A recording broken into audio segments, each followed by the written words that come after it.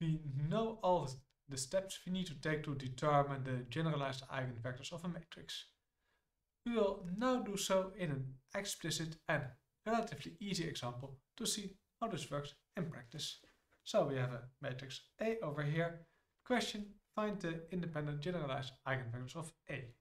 So what's the plan? First, find eigenvectors, their multiplicities.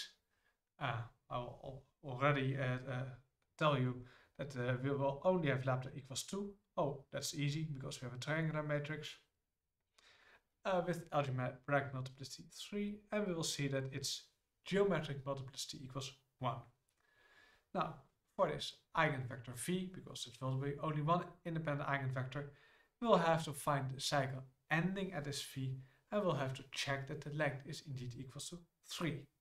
So that's the program. Let's do the program. So the eigenvalues are easy for this matrix A because we have a triangular matrix. You can read them off. They are all 2, occur 3 times, so algebraic multiplicity equals 3. We compute A minus lambda I, so that basically means that you kill off the 2's on the diagonal. We have the matrix over here. And we can find the eigenspace by solving A minus lambda I times x equals 0. And that's also nice for this matrix because it is already in echelon form. And we see that the eigenspace is a span of E1. So we have one independent normal eigenvector. So the dimension of E lambda equals 1, so its geometric multiplicity equals 1. So now we know that we will have one cycle because we have one endpoint. Our endpoint will be this E1. We have one endpoint, one cycle. We have a 3 by 3 matrix, so we need a cycle of length 3. So how are we going to find the other ones? Well, we set the V1, which we called, by the way, the endpoint of the cycle. V1, we set it to E1. And then to step up, we have to solve A minus lambda I times x equals V1. That will give us the V2. So for stepping up, we have to solve A minus lambda I times unknown vector equals the previous one. So that's what we are going to do. So from the augmented matrix, here we have our A minus lambda I, augment with V1, which equals E1. We solve. We see C1 is 3, no pivots. And we see 0 times C1 plus 1 times C2 plus 0 times C3 equals 1. So C2 equals 1. And the second row yields C3 equals 0. And we can write down our solution x over here. So we see our solution x equals C1 3 times E1, one we already had, plus E2. So our particular solution now is this E2 equals 0, 1, 0. So this is our particular solution. This is the homogeneous solution.